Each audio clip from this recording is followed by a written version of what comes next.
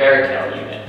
Law and Order Fairy Tale unit is basically a fairy tale twist on, the acclaimed show Law and Order. So basically, take fairy tales and imagine them living in a magical place in a fantastical land, which is basically Never Never Land. Imagine them in a court case with crazy magnitude. So that's what Law and Order Fairy Tale unit is.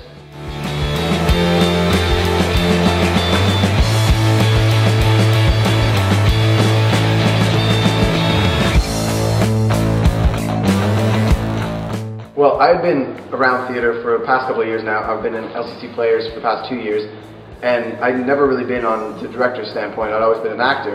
And so getting this opportunity to work with Max as the directors of the Grade 11 play was something I had never experienced before, and it was a change for me, because it takes theater from an entirely different perspective, and you have to analyze it and work with it entirely different.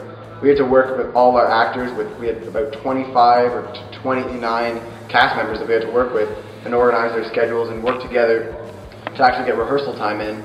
Now, it was great that we had our arts activity once every week, but there's a lot of actors that weren't in the arts activity, so we had to work around that.